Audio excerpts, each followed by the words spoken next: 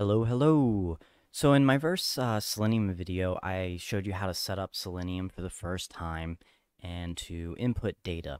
In this video, we're going to do a little bit of the opposite in showing you different ways to grab data or HTML code from a page. In my last video, also, I had logged into Facebook using the script that I had built. If you have your usernames and passwords stored in Chrome, when you do launch your Selenium version of Chrome, a lot of that data gets lost, so you're having to re-log in. I actually did find a way to do that, so let's go ahead and take a look at that first.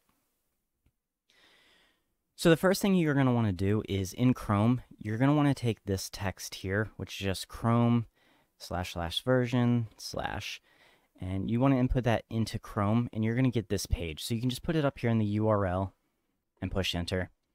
And what you're looking for here is your profile path. And that's just going to say where all that kind of user data is stored that you have saved. So then you're going to copy this, go back to your code. And I do have all this commented out just because I'm not going to show it. I don't want my personal data really showing up there by accident on the video. But you're going to do kind of what I did in the first video. If you haven't seen that, check that out. But you're going to call upon or create a ComObject with Selenium, ChromeDriver. And obviously, if you're using something different, you're just going to change this up from Chrome to, Internet Explorer, Firefox, so on. The next thing you're going to do is driver.SetProfile. And you're going to copy that path that you just got from Chrome right here. And what that's going to do is every time you launch a Selenium version of Chrome, it's going to load your profile for you, so you're not losing all that, default autofill stuff that you have in your regular Chrome if you want it. And then you can just, have it like go to facebook.com, and you should have your username and password already filled out if that's something you had set up. So I just want to throw that out there because I did not have that figured out in the first video, but I finally got a hold of that. And as always, all this will be in the description below, so you can copy and paste and manipulate how you want. So the first thing we're going to do here, I'm going to push F1. Once again, we're just going to create that COM object there with Chrome. That's our Chrome driver that I showed you in the first video. I'm going to go ahead and navigate to facebook.com. And I grabbed a element ID right here, reg page message, and that is just a chunk of text that's on there. You'll see it when I launch this. But all that is really just I'm saving variable 1 as driver, whatever it finds in this element here, ID, get element or find element by ID. And the attribute I want is just whatever the inner text is. So let's go ahead and do that. So I'm going to go ahead and launch that. And then I'm going to push F1. It's going to go ahead and create that COM. Open up Chrome. Let's refit this real quick. And there's that little message box. Create a page for a celebrity, band, or business. And that's where that's grabbing that. That's what that ID was. It's just this basic text right here. So that's a great way to grab text, even if it's not like in a box or anything like password or email, but you want to actual like from the page wording, I guess you would say. All right, let's take a look at the next one here. Now, let's say we do want to get information from an actual text field, like the username. So I've already called upon the Chrome driver up here, so I don't really need that again. It's already been established. It's already connected. I already got the browser up and running. So down here, all I got to do is I'm going to say variable 2, driver.findElementById, email, which is that box's ID. And if you don't know how to find that, check out my first video, which I'll also link in the description below for sure. And the attribute I'm looking for is whatever the value is there, and just display it in the message box.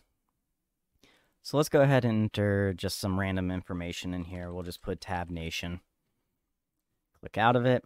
All right, I'm going to go ahead and push F2. And there we go, Tab Nation. So that's a great way to grab information from a text box for you. Pretty simple. Obviously, if you're not going to be using this first one, you would just kind of copy this down here. But since I've already called it up here, I don't need it.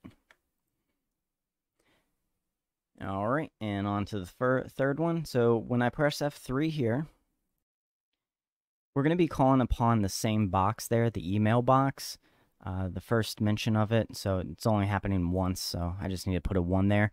But this time for the attribute, I'm looking for the outer HTML.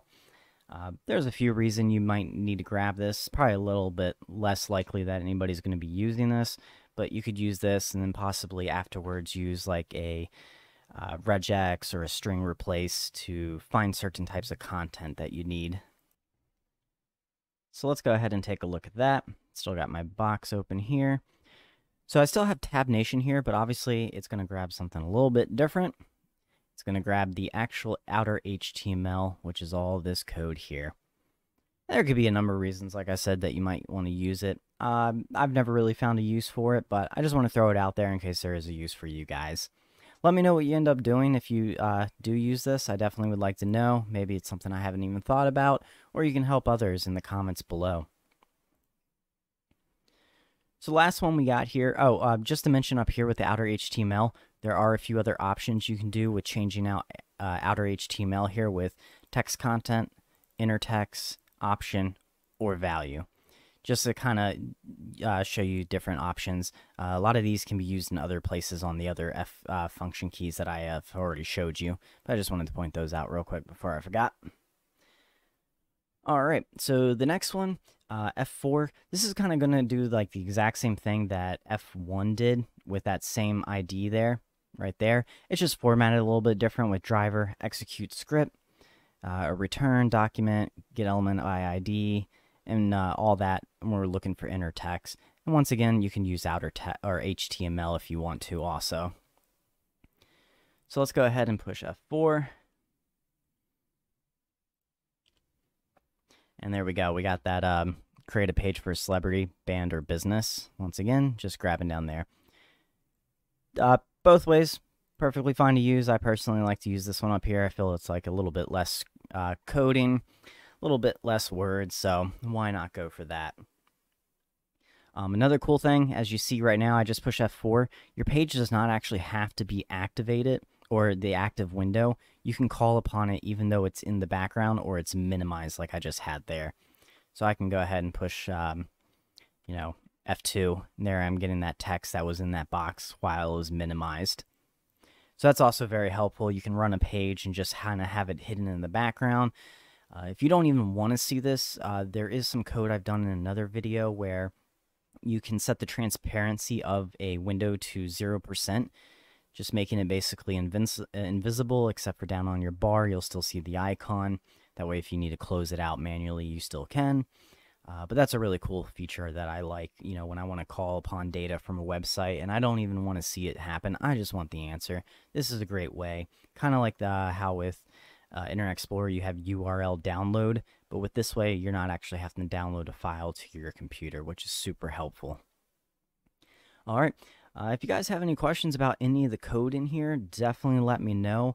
I will have all this in the description below. Definitely hit that subscribe button. I'm uploading usually about 2 to 3 videos every week having to do with AutoHotkeys from, personal use, computers at your work, maybe you want to automate, and a lot of gaming stuff too. I'm a really big gamer. I like trying to find ways to make AutoHotkeys work with gaming, which can be very tricky. So I like to try to challenge myself with that stuff. All right, guys, see you in the next one. Thanks.